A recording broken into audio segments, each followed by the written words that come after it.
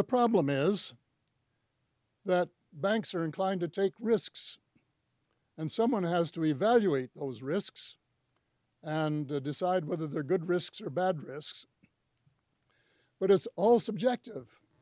So even the regulators can't say, and often banks themselves couldn't say, whether it was a good bet or a bad bet. And you can tell how difficult it is because the Bank for International Settlements and most of the central banks said that bonds of governments were risk-free, and consequently the banks didn't have to keep reserves against them. Well, as we've seen recently in Greece and elsewhere, that they're not necessarily risk-free, and this has happened, of course, before.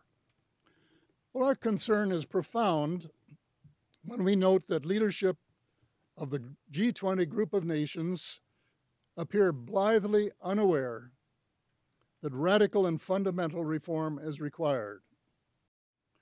What we are proposing is a system that would radically alter this basically unstable and unsustainable system that we have now, which is so prone to ups and downs, recessions, depressions, and volatile interest rates, with the devastating effect that they have had on ordinary people who have lost their businesses, their homes, their farms, and their jobs. And that just will keep on going on as long as we have the system that is currently in effect in the world. So what we are proposing for consideration is that we learn from the experience of the last 72 years and apply the lessons that are to be learned. First, the so-called capital adequacy system has got to go. It's uncontrollable, and you can lay as many layers as you want of bureaucracy on top, and they still are making subjective judgments, and it is not a satisfactory system. It's just gambling, and it should end at once. Second, the cash reserve system must be restored so that governments have a direct control over the rate of money increase, over the money supply, and a chance to try and mitigate the wild fluctuations that have occurred in the past. Third, bank leverage has to be drastically reduced. And so when I was thinking about this, I wondered what the banks themselves do. And the rule of thumb that most of them have is that they won't lend money to anyone who has debt in excess of 3 times their capital. And even then, they have to have a positive cash flow in order to justify a loan. So there's no reason why the banks shouldn't live by their own standards, by their own rule. And so we're recommending that bank leverage be reduced from 20-to-1 to 3-to-1, which is the leverage that banks themselves consider to be prudent. Fourth, and of profound significance, the government-created money has to be increased to 34% of the total, up from the 3 to 5% that it creates at the present time. And the bank's share of money creation has to be reduced from 66 down from 95%. If the government-created money is created as debt-free money, then all countries will see their debt to GDP curves reverse. And instead of going up, as they have been, they will level out and then start to go down, which is exactly what they should do. Of course, the 34% reserve that we're recommending should be phased in over a matter of a number of years.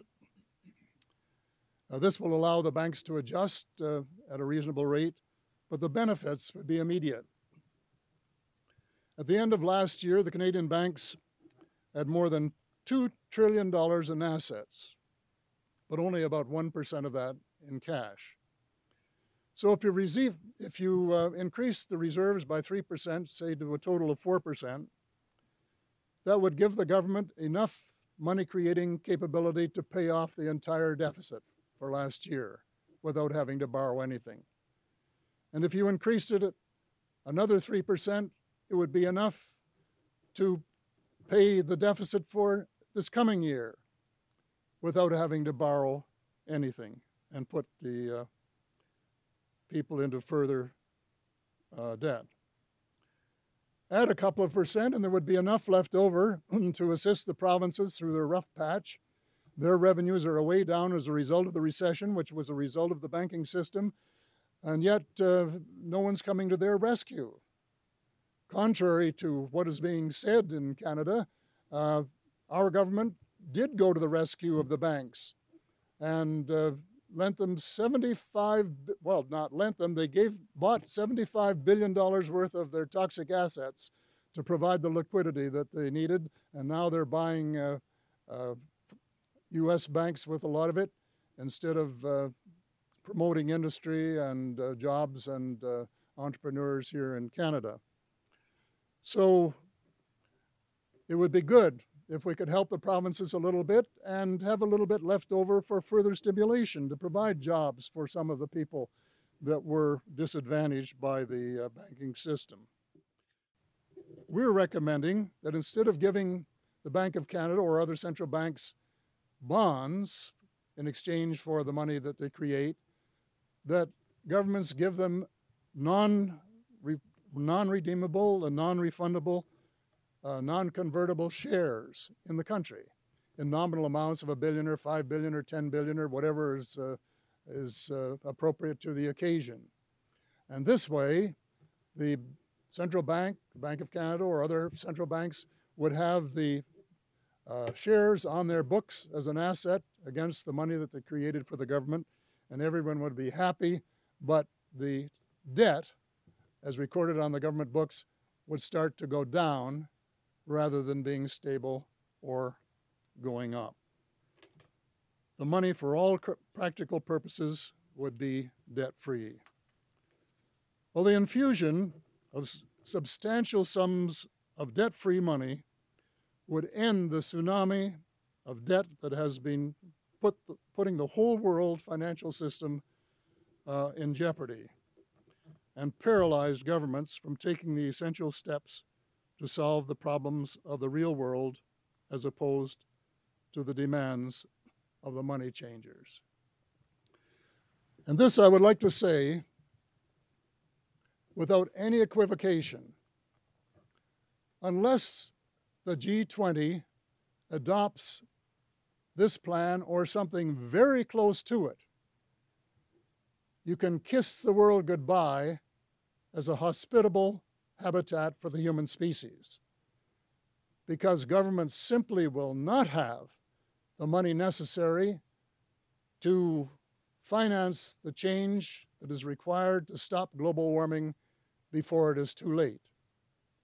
The situation is just that serious, and we hope and pray that the G20 will listen and abandon this terrible system that has got the world in such a mess and adopt one that will offer hope for everyone.